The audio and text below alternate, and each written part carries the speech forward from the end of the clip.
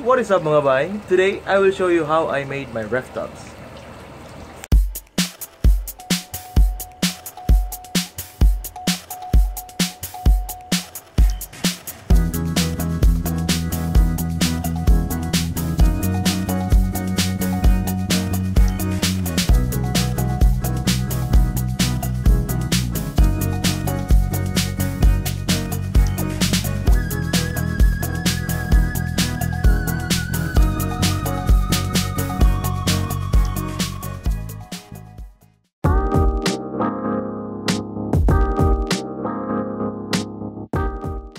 So as you can see, ito yung dalawa sa mga Reftubs natin.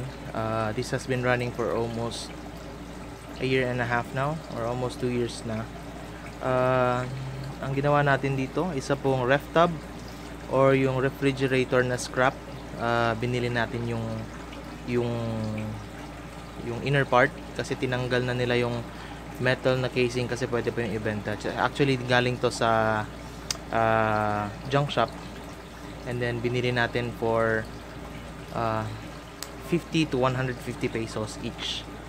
So ito yun, economic, no? Mura, madaling gawin, at saka matibay, at it will last. So, yung tub natin is connected pa din sa ating free-flowing water system. It's a 1/2 inch PVC pipe.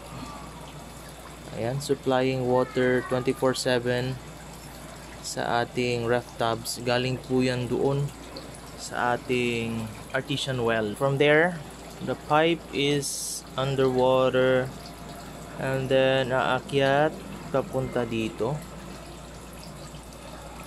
So meron siyang inlet or inflow supplying water, and meron siyang outflow or drain or overflow.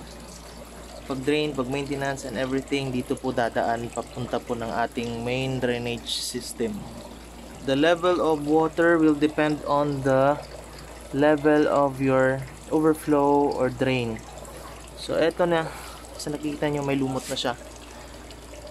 Yan po, hanggang dyan lang po yung tubig, no matter how much water I put inside. Connected yung dalawang drainage. Shout out!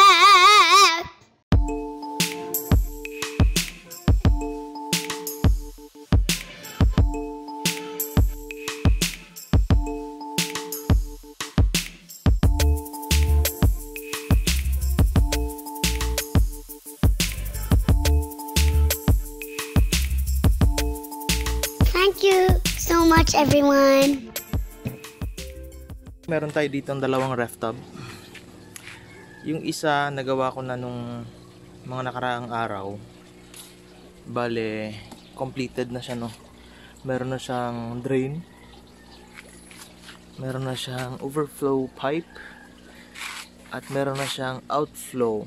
May konting variation ito sa ating existing na dalawang Reftubs. I made sure na yung drain natin is at the bottom. During maintenance or cleaning ng tub, mas madaling gawin kasi tatanggalin mo lang yung overflow pipe, and eventually the water will just drain itself papunta doon sa ating drainage system.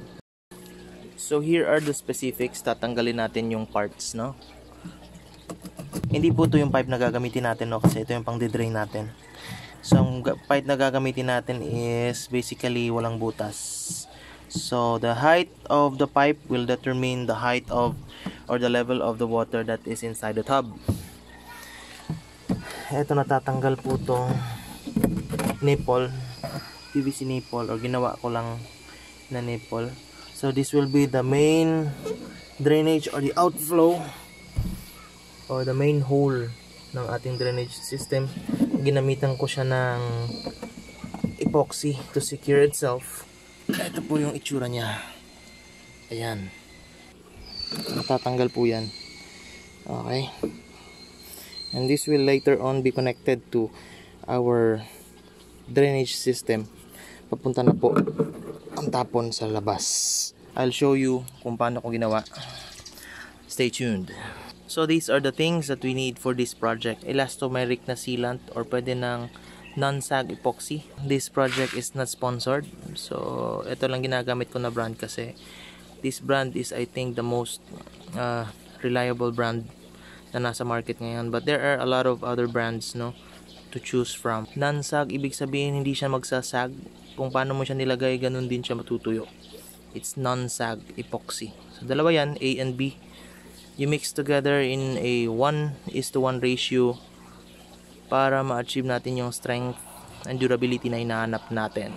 2-inch inner diameter PVC coupling to couple a PVC pipe para maging isa.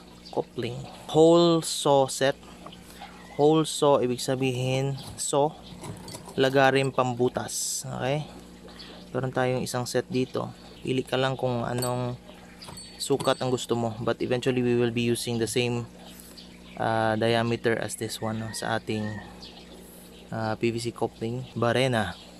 Ito, meron akong cordless na drill. Pwede rin yung may cord na drill.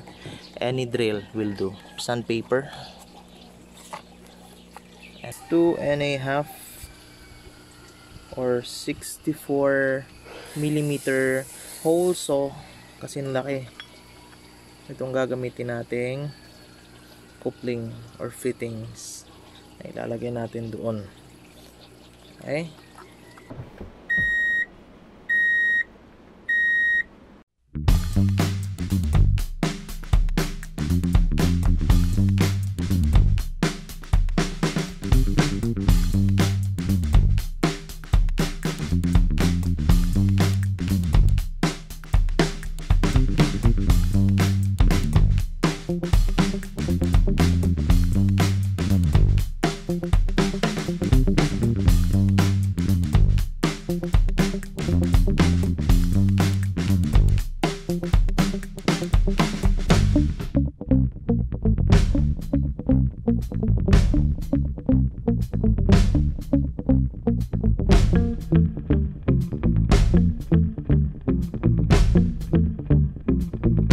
So here we go. Ito na po.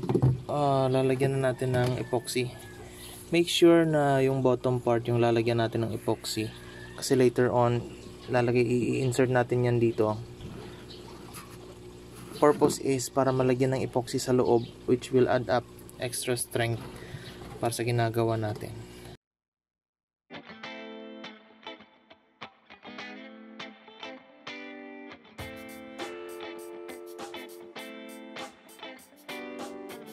Yung bote will hold the pipe, the fitting in place, no? Para hindi po siya mahulog doon sa ilalim. The water will be the secret weapon. Hindi po didikit sa kamay natin pagka inaayos na natin yung epoxy.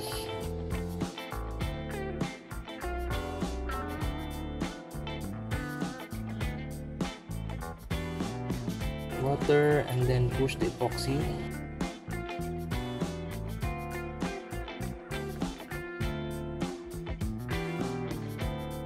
Not so wet para naman lumikit pa rin yung ating epoxy. So here's the mixture for the other side, no? So iba yung gagawin natin. The same material but this time gagawin, may idadagdag tayo sa mixture. Dagdagan natin ng denatured alcohol para hindi masyadong malapot. Ibubuhos lang natin siya ngayon dyan sa gilid ng bunganga, no? Para mag-penetrate siya sa loob ng ating ginagawang butas.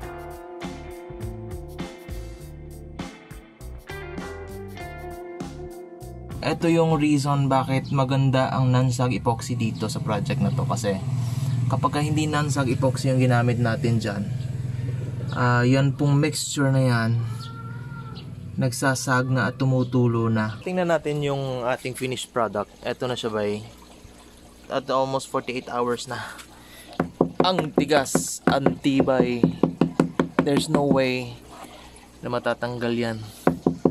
2 inches inner diameter na PVC coupling in place, hindi po yan natatanggal. Malinis at saka durable. Never po yung matatanggal unless gibain mo talaga intentionally. So pwede natin lagyan niya ng PVC pipe at saka elbow para magkaroon tayo ng overflow. Okay? Sa labas, ito ang kanyang setup. Ayan, drainage, lagyan ng tubo. Ito papunta na sa ating main drainage system. And that is basically it. I hope may bago na naman kayong natutunan from the basics that we are doing. Sana na-answer ko ang mga basic questions niyo regarding making a ref tub. From a basic ref to a very nice fish cage or fish compartment. Kung meron kayong mga katanungan, don't hesitate to write a comment down below. Ask anything as long as kaya kong sagutin, sasagutin ko. So mga bay, watch out for the next video. The next one will be the installation of these ref tubs doon sa ating existing na setup. Dadagdag natin siya, itatap natin, ikakabit natin sa ating centralized drainage system, pati lalagyan natin ng free-flowing water system, and hopefully madagdagan din natin ng aeration system. So all of those things will be uploaded on our next video. Yun lang. Thank you very much. Subscribe. Thank you, baboos.